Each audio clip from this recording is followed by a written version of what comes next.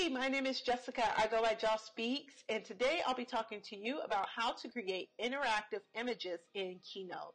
So this is a great way for you to put together a presentation for your executives, for clients, for customers, for your business, and for pitch sessions without it being boring and stuffy. So this is a great way for you to create some content that is fun, engaging, and interactive above all else, right? And that gets you the sale.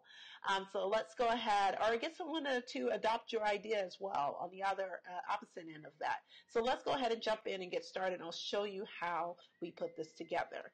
So first things first, what we're going to do is we are definitely going to go to our Keynote, right? So we're going to pull up Keynote in Mac, and then I already have a template here with a couple of different things that I put together, but what I'm going to do is I'm going to actually show you how I did this.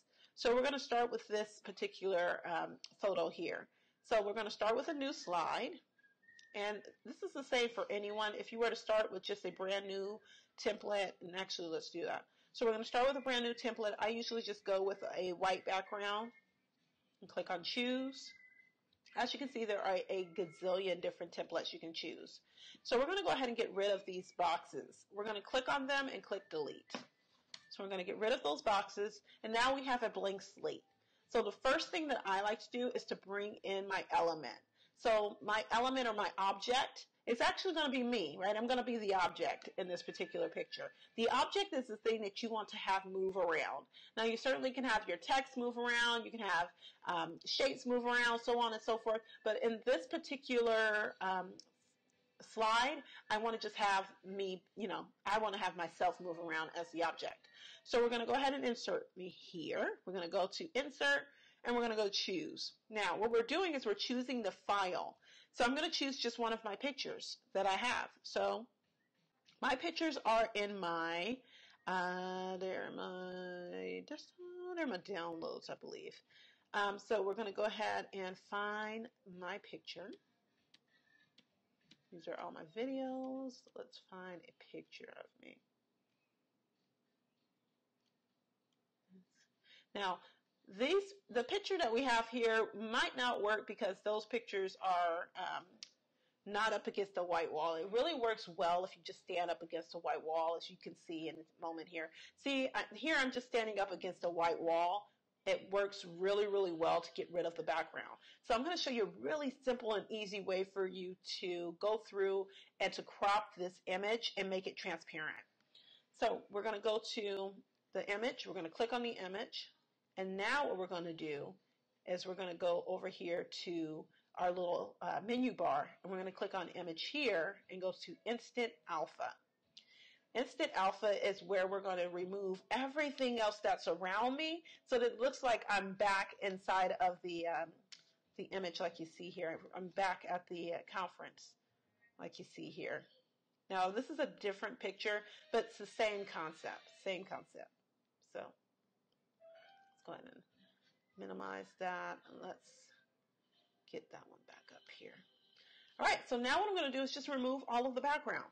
So we're going to take it, and we don't want to remove me at all. We just want to remove the background. So we have to be very careful to see. As you can see, some of the blue down there is hitting my hand. I don't want my whole hand to go, so we're just going to take that out. And now we're going to go to this side, and that one did pretty well. So we're going to take all of that out. I'm going to get this piece right here. We're going to get my shadow. All right, and we're going to get this blue piece right here, or what is that, brown, that's brown. All right, and then we're going to go ahead and get my shadow here out of the way. All right, and then we're going to get inside my arm too, because I don't want that to show. All right, I want all of this to be as transparent as possible. So we're going to go with that piece, and now we're going to go ahead and try to get this little piece here. All right. Now, as you can see, it took off a piece of my hand, but I'm not going to worry about that just for the just for this video. I'm just going to go ahead and act like that didn't happen. But if it does, what you can just do is hit reset. So I'll show you what that looks like just for the instance of this video. Hit reset, and it all comes back. Very easy and simple. So what I'm going to do here is I'm actually going to minimize this a little bit. So I'm going to hit on done, although I'm not done. I'm going to minimize this just a little bit to make it a little bit easier for me to see. There we go. That works. Now we're going to go back to Instant Alpha again, and we're going to tell it, hey, I want to take all of this piece out. I want to take all of that cream out. All right. And we're going to tell them, yeah, I want to take all of this brown out. All right, I want to take all of my shadow out of the picture. I don't want that. All right, now let's see what's next. Okay, we want to take this piece here as well out. We don't want that showing. And we can move this out of our way here so I can see. So I want that whole back piece. I want all of this brown out of the picture as well. All right. That looks pretty good. It looks like some of my shadow is still kind of showing. So let's get that out of there without taking off my hand here. There we go. All right. Yeah, now, so we can really go in deep and kind of take out these other little pieces, these little brown pieces. We're telling it we don't want the brown. So what it's doing is it's searching for all of the pieces that we're saying we don't want. So we're going to zoom in on it and say we don't want this little brown piece. We only want the black. So there's a little piece here. Let me see if I can grab that there. And have it right there as well. Without taking too much of my jacket off. All right. That looks pretty good. Let me see. Get some little pieces down here. So this part right here, I mean, obviously you have to have some patience, right? But that looks pretty good. That's not bad, right? So we have that done, and really if we blow it up, you can kind of see, there we go. All right, so we have that piece here. Ooh, it looks like mom. Like, Right, okay, anyway. So we gotta have fun. We gotta have fun with this stuff. So go to Insert, and now we're gonna go to Choose. And now we're going to pick the background that we want. So I want to be in an office setting, right? I want to be in a conference room because that's where I do a lot of my work, is in conference rooms, right? I work with a lot of executives. So, no, I'll call them back. All right, so we're going to go ahead and take this and we're going to make it bigger. And we're going to arrange it. So now what we're going to do is click on arrange here in our menu bar, right? Because now you can't see me. Where did I go? I'm behind the image, and I don't want to be behind the image. I want to be in the boardroom, right? I want to sit at the table, right? So what we're going to do now is we're going to move this back. We're going to move this image back. And there I am. Now I am in the boardroom with my jeans on. It's casual Fridays, okay? So we're going to imagine it's casual Fridays, and I am in the boardroom. All right, so now I'm in the boardroom. Now, of course, we probably want to edit some of this, so I probably would go back and play around with this a little bit more before the time-saving sake of this video so that I don't take a bunch of your time up. We're going to go ahead and leave it as is. So we have my image here. I am in the boardroom, so now we want it to say something on the sidelines here, right? So we're going to grab our text, or actually we're going to grab a shape first, and we're going to put a shape here. So in the shape part, what we're going to do is we're going to grab this shape and we're going to put this shape up in the corner somewhere. So we're going to take it here and possibly, or we may put it down on the bottom. Yeah, let's put it down on the bottom. And now, I don't like this blue. I think I want this blue, or I want it to be a different color to kind of pop out. So let's say I want to make it a different color. Let's say, and I think actually I do want it to just kind of cover up this piece right here. I'll just have it cover the projection screen there. All right, I wanted a different color, so we're going to go ahead and double click on it, and then we can, there we go. And click on it, go to style. All right, so we want to make sure that the circles are, I'm sorry, those are not circles, those are squares. That the squares are on the edge of the square, and that tells you that this has been selected. And we want to change the color to, well, let's go with a little bit of a darker. I'm trying to match that blue of my shirt. I don't think we have anything in that blue, so let's go with black. Black's kind of dark. How about green?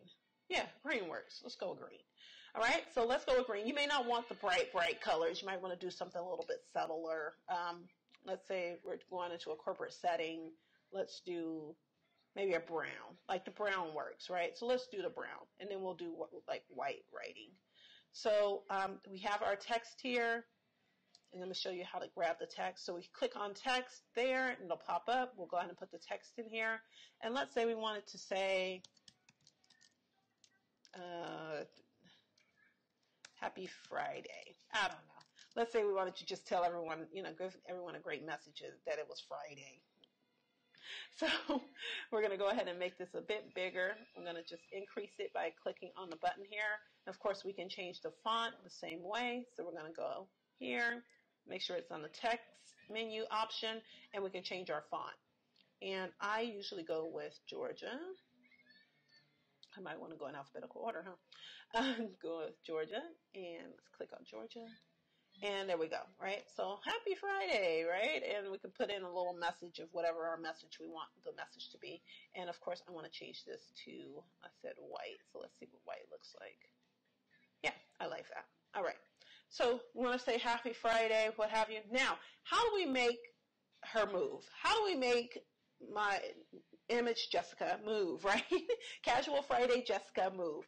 So Casual Friday Jessica, in order to make her move, we need to select her. So as you can see, once again, we have the squares on top of the square, So that lets us know that this image has been selected, this object has been selected, and then we're going to go to animate.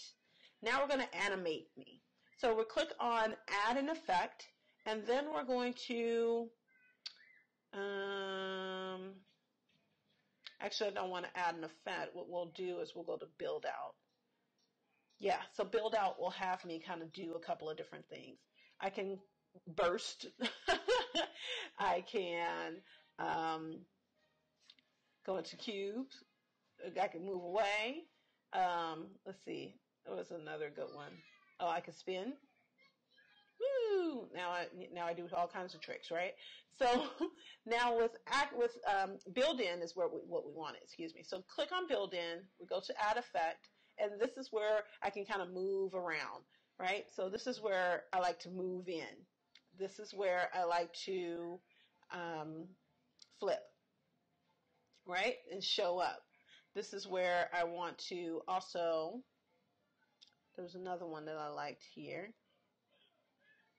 Woo, shimmer.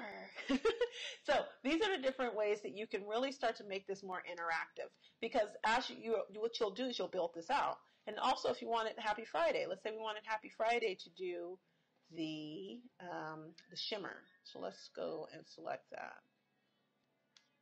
That's not it. That's scale. We want it to shimmer. There we go. So we want Happy Friday to shimmer, right? And then for me, we're going to select my image here. We're going to change that. I don't want to shimmer. I just want to move in. I want to move in, right? So if we wanted, let's say, the Happy Friday to come first and then me move in, we just go ahead and click on Build Order. And we put Happy Friday go first, right? We want to put this in the order of which we want it to happen, right? So we're synchronizing the different steps. So we want to put Happy Friday. I want to move in, and then, so let me take out the spin. And then I'm going to spin after I move in, right? So then we're going to click on each one of these. We want these to happen as soon as we click on the actual presentation itself. So after build 1, we already have after transition, after build 1, and then we want to click this to be after build 2. See, it moves it up for you. So now we can preview this. Let's take a look. There we go, right? So now it's more interactive. Now it's more fun. It's more outgoing. It's, and there's so many different ways. I'm pretty sure this is kind of setting off all kinds of different ideas in your head of different ways that you really use this. Now, and it doesn't have to be a person. It can be a graph or a chart. So let's try one with a chart. Let's go ahead and just select another slide. We're going to go ahead and get rid of these. I always start off with a blank slate. Now let's grab a chart. Let's go with this one here. It's really, So let's say this is our chart data of what we have, right? And now we want to build an effect. So now we want to have it bounce, right? We want to have it pulse. Like this is the data, right? And then let's say we want to have it go into confetti afterwards. So there's really all of these different ways that you can utilize Keynote to make your presentation really pop and start to have a personality is essentially what we're doing. We are giving your content life. We are giving your presentation life. Now it has life. Now the whole room is like elated, like what else can it do, right? I'm so excited about this data, right? So that's what we want. We want it to be memorable. Essentially, that's what we want. We want the relationship to be built in the room, and we want this content, this message, this presentation to be memorable. So this is pretty much it. This is pretty much how you navigate this whole thing. I hope that it sparked a couple of different creative ideas in your head. Essentially, there is a part 2 to this video, so you can watch part 2 where you can actually take this, you can download it, you can record your screen, you can put in your half presentation with half of a tutorial of your software, of your services, of different ideas that you have, so on and so forth, of websites even. You can do a tutorial of websites and place all of this information together, do a voiceover for it, and have it as a recorded, as an e-course. This is also a great way to make e-products and interactive products. So it's really a great way for you to just put all of this content together. Like I said, it's all about the relationship with the content and making the content memorable. So my name is Jessica. I go by Joss Speaks. I hope to hopefully meet you in person soon or here in our online space. Wishing you wellness in life and in business. Peace.